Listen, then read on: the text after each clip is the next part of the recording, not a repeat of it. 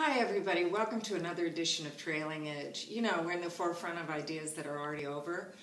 Well, Hillary Clinton for 2016. What an idea. Now, you know, I got this doll from the White House Project where we were supposed to, in 2000, we were supposed to elect a female president then in 2004, then in 2008. Well, it didn't happen. I mean, there's the doll. You know, she kind of looks like Hillary, don't you think? A little bit. So we were sort of leading edge then, which was impressive, but, you know, over. Here at Trailing Edge, we do not want this to be another trailing edge moment. We do not want to be looking backwards all the time. Now, you know what that means. That means whitewater. Remember that? It wasn't a rafting trip. It was some sort of land deal.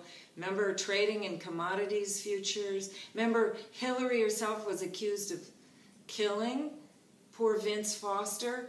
I mean, the craziness level was just too high. And then there was her husband. Well, who can forget grown men standing in the United States Congress talking about, let me see, can I remember? Jennifer Flowers, Paula Jones, Kathleen Willey, who claims she got felt up in the White House, a girl, a pizza box, and a dress.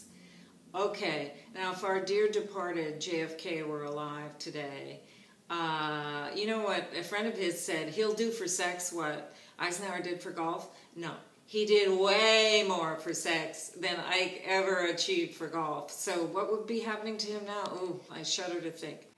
You know, the thing about trailing edge stuff, trailing edge has a lot.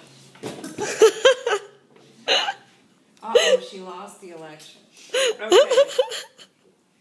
Trailing edge has a lot of sort of surrogate names. One of them is hindsight. Does it just make your skin crawl when an anchor person says hindsight is 20/20, as if this is the greatest insight the human race has ever made, when really hindsight is bad? I mean, hindsight is you're breaking your neck to watch your own ass. Okay, let's not do that in 2016. Let's just face the future.